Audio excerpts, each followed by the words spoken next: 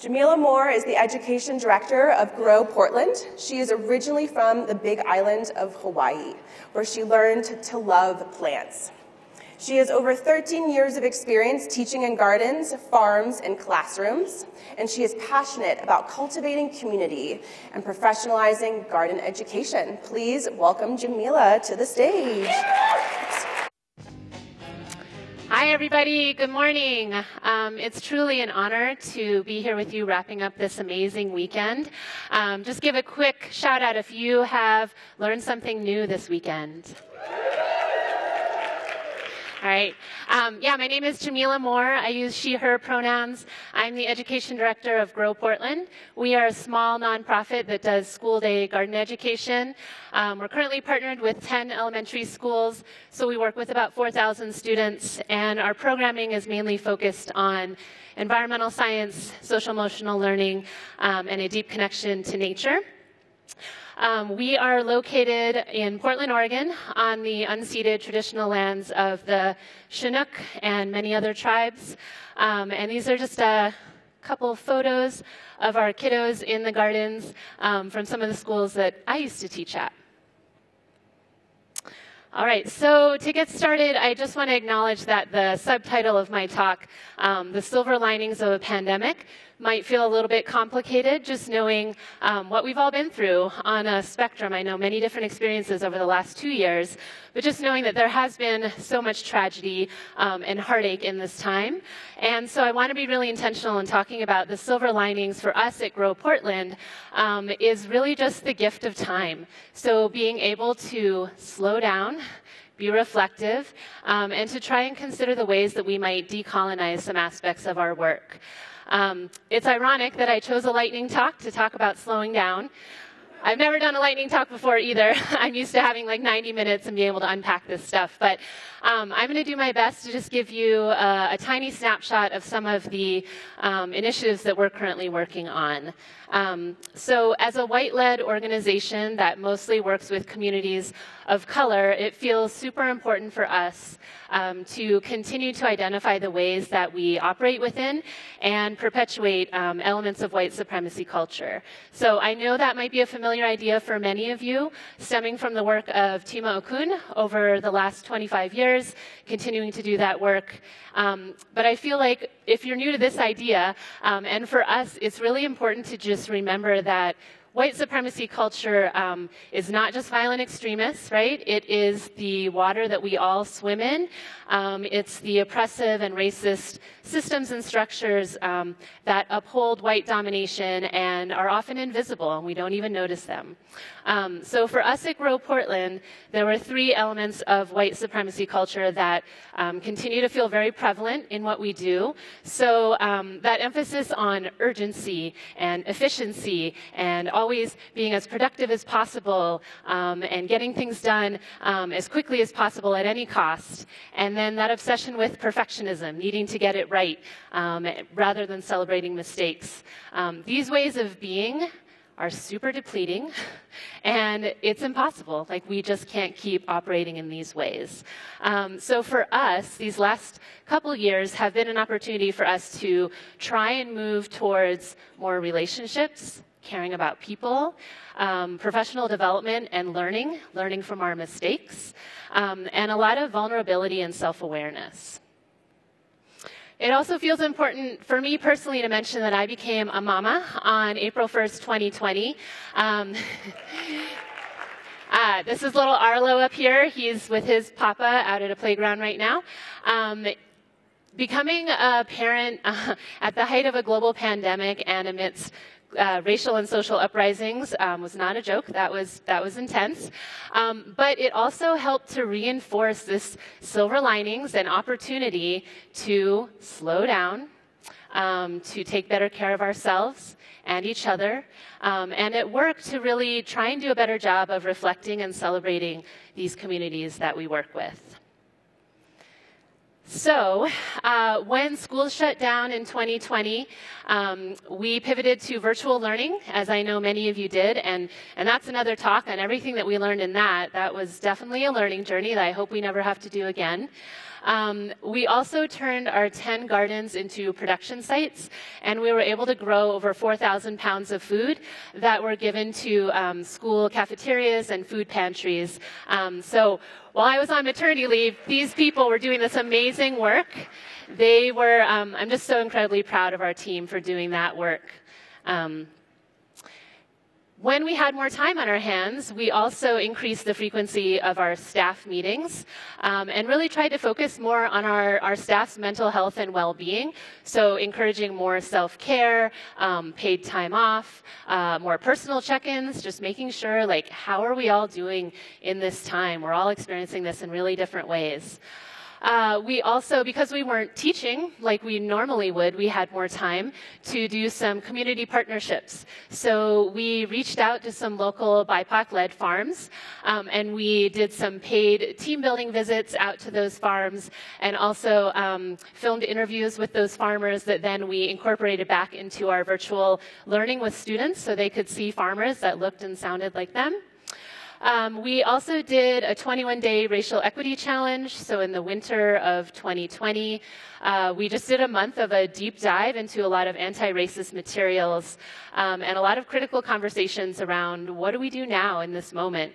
And so the racial equity challenge informed what we're currently doing now on an ongoing basis, which is that every month we have selected resources and materials that all of our staff, from our interns to our executive director, we engage with. So some of them are documentaries or TED Talks or articles, sometimes books, or lots of podcasts.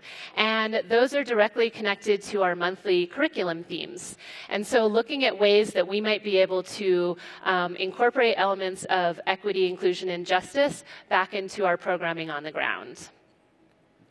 So, for example, in January, when we're teaching students about birds and their roles in garden ecosystems, we were learning from Dr. J. Drew Lanham, who is a wildlife biologist. Does anyone know him? Great. He's a professor at Clemson University. We listened to a great On Being podcast with him and read a couple articles and really, learned about how the field of birding has been such an elitist and white-dominated field, often very unsafe for folks of color. And so thinking about ways that we might, in small ways, try and make this a more inclusive and safe occupation for folks of color. He also talks a lot about needing to know what you love before you know what to fight for. So really emphasizing that connection between joy and justice, which I think especially working with kids feels really important. In February, when we were teaching kids about food systems, we were highlighting the work of Leah Penniman. Clap twice if you know Leah Penniman. Awesome. So Leah Penniman, you might know her from Soul Fire Farm in upstate New York, and she also wrote the book Farming While Black. So she is an educator, farmer, food justice activist, super inspiring person. She's got so many talks that are so wonderful. And then we were also learning from Alexis Nicole Nelson. Anyone know? Yay, great. AKA Black Forager. So she is just this magnetic personality on TikTok and Instagram. So we, again, podcasts and articles and talks from these two amazing people. And connecting back to food systems. So with Leah Penniman, really learning about all of the African foodways, tools, techniques, and traditions that are embedded in our Western food systems and yet go unrecognized and uncelebrated. So really trying to make those more explicit and celebrate them. And she talks a lot also about the power of connecting to our ancestors through food and the idea of earth as a relative that all just feel really important. And then Alexis Nicole Nelson, who is just this amazingly creative forager, is trying to reclaim that food tradition of foraging as a nurturing and resourceful way of eating, especially for Black and Indigenous communities. All right, one more example for you. In March, when we were teaching kids about plant parts, their functions, we were also learning from Dr. Robin Wall Kimmerer, who is the author of one of my very favorite books. How many have read Braiding Sweetgrass? Yay, so many hands, great. So she is an author, botanist, professor, and also a citizen of the Potawatomi Nation. She is just a beautiful writer and speaker and thinker. And so in the process of talking about plants, she's really trying to weave Western scientific knowledge in with Indigenous knowledge systems and values. And so we were trying to find ways that in teaching kids about plants, we might not just be learning about plants, but learning from plants and trying to center plants as co-teachers in all of this. And by doing that, trying to really emphasize reciprocity and gratitude and deep respect for all living things. All right, so how does this all manifest on the ground with our students? In addition to continuing to be really explicit about our identities, our privilege, our power, also trying to grow as much culturally specific and meaningful foods in our gardens. We just have a very diverse school community, and so getting input from the students and families about what we grow is really important. Also, trying to source more picture books. This might seem like a small thing, but we found that it's really important to be highlighting books that really feature kids of color, are written by authors of color, and celebrate the communities that we're in. Also, translating a lot of our lesson materials. This is a new thing for us, but translating them into Mandarin and Spanish. And we recently hired bilingual educators that are teaching in those languages. We have a couple immersion schools, so that's really helpful. And then continuing to do those farm field trips and then bringing those photos and videos back to our students. But I think also one of the biggest things that we are working on is just shifting our programmatic learning objectives and goals. So yes, we want kids to grow and eat a lot of kale. That is important. And we do hope that maybe they know the basics of pollination or photosynthesis. But I think even more important than that, we are hoping that students might understand and appreciate their relationship and their responsibility to a mason bee or a maple tree or their classmate, and really trying to ground that as our main learning goals. So at the end of the year, we always ask kids, what did you learn in garden school with us? And this quote is from a second grader. So he said, I learned that bugs need respect just like people do. And so for me, that's the heart of what we're trying to do.